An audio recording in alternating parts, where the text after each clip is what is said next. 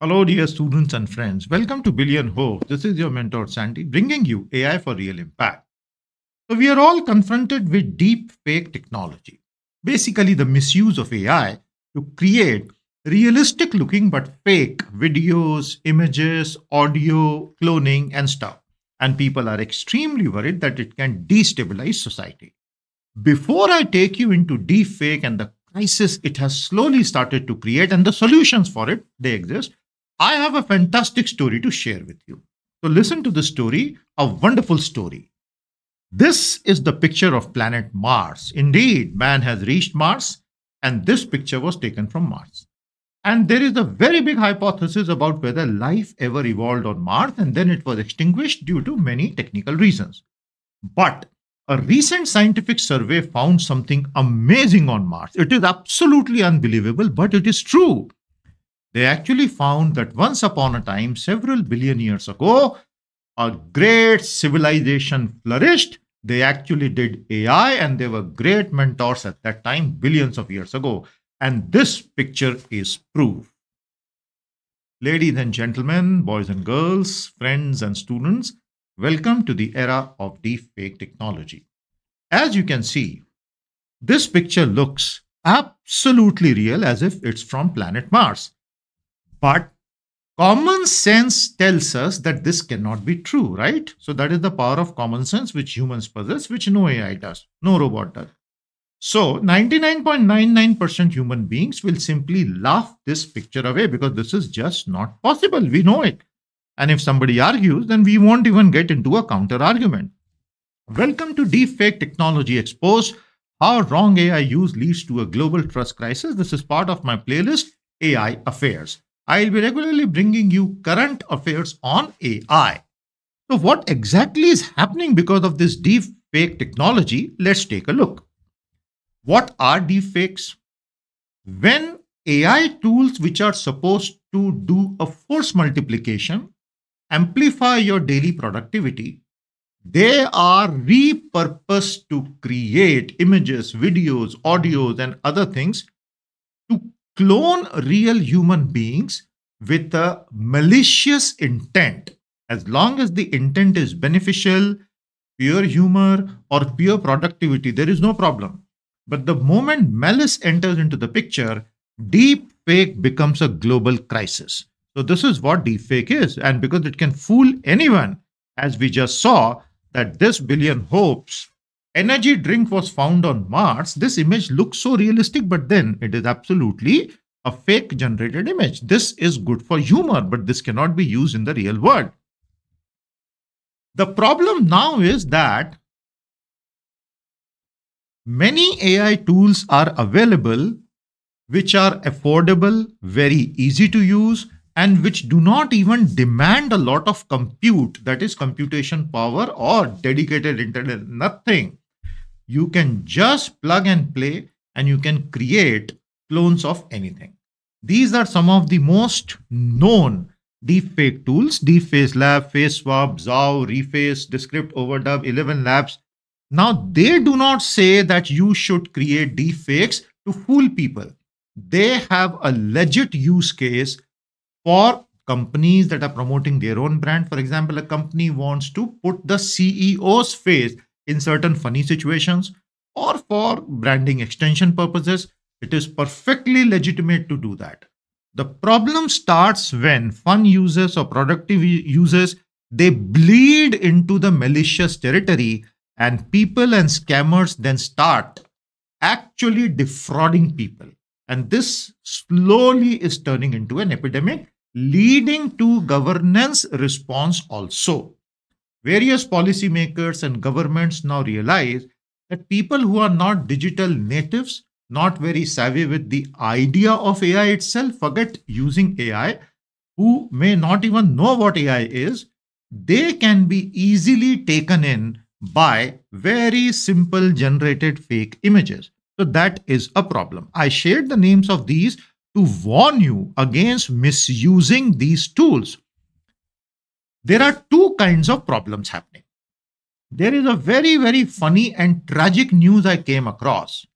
In some cities, the food aggregating companies like Swiggy, Zomato, and many others, they have reported that regular customers, some regular Indian customers, and I'm sure this must be happening across the world, have started demanding refunds on high value deliveries, showing totally morphed pictures of cake. So somebody got a big cake, 2000 rupees worth. He morphed and created a deep fake using some LLM tool or some other AI tool that I just shared, that the cake was melted and damaged when it reached me. And the image looked so real that the food aggregator had to refund 70 or 80% of the money that was charged. And if people at a retail consumer level start using image technology to fake for refunds, that is a serious problem. Why exactly? Because society, human society, which is built on the foundation of trust, human trust is everything. If I do 10 transactions in a day, there is a blind trust element involved. If I have to actually create a zero trust environment, zero trust in a scientific sense, like Bitcoin and blockchains are all zero trust environment, it is not possible in the human society. We do not run on blockchain, right? It will be a big problem. So we now find that day to day people are defrauding food aggregating companies. Then there are identity theft scams happening every day. Then reputational damage by creating deepfake videos and trying to extort money, or else I will tell the world kind, and entire insurance claims getting fabricated. So this is at a retail consumer citizen level where they feel that they should cheat the company because the companies also cheat us, or the person himself has this tendency to cheat. So that is highly objectionable, and citizens should never involve themselves with this. But the bigger risk that you see is what's happening at the societal and systemic level. This is extremely dangerous for the whole world. You have political destabilization because entire speech can be fabricated. And there's a finer point here. If suppose there is a party X in a direct context with party B, and party X from its official Twitter X handle or WhatsApp channel or Facebook or whatever, post a fake video of the opponent with a humorous and satirical caption, everybody understands that this is pulling each other's leg, which is perfectly allowed because the other side is also doing it. The problem is when they do it insidiously below the radar, silently spreading it in the groups, not disclosing where it originated. So that will fall in the definition of deepfake. Financial market manipulation by creating absolutely fake news, institutional trust, erosion of truth. These are dangerous things for the human society because the foundation of human society is trust. So is the game lost? Are we all dead already? Oh no, not at all. Just like the malicious actors will use AI for the wrongdoings, we have wonderful tools available which, if embedded in the company's working, can actually do absolutely step one analysis before a refund is issued, so to say. Just a crude example.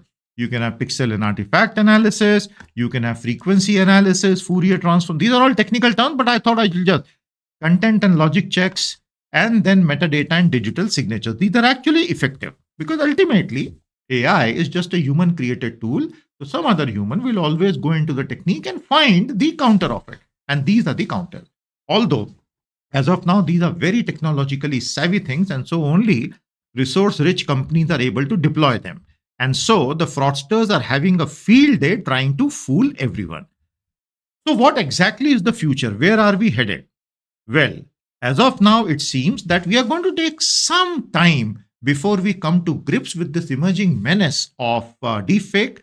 And slowly society, with the help of the administrators and the governance systems, will evolve certain situations, rules, norms, regulatory guidelines, and as I said, step one, vulnerability checks before any action is taken. So, would you not want to know more and more about such topics? I'm absolutely certain yes. So then I have an entire website dedicated to topics like these, which I call the current affairs website of AI, insights.billionhopes.ai. And here is the wonderful website. Make sure you check it out immediately. The link is there in the comments. Insights.billionhopes.ai has a collection of hundreds and hundreds of topics pertaining to AI, where You get to learn about AI from multiple perspectives. So if you check out the whole list of AI topics which are available and you open up any topic, for example, ChatGPT versus Gemini, you will find everything neatly labeled. You click on any label and you will find a whole list of topics related to that label. So this wonderful site is there exactly for you. Go ahead and start making use of it. And would you not want to receive 2 absolutely free AI newsletters every week in your inbox? Then fill up this newsletter. The link is given there, also given on the site. Those of you who are absolutely new to AI, my courses AI like IM10 and generative AI like IM10 are wonderful starting points for anyone wanting to learn AI from ground zero. Hope to see you there. So did you enjoy the topic? Suggest more topics in the comment thread. Keep watching, keep learning. This is your mentor Sandy, bringing you AI for real impact. See you soon.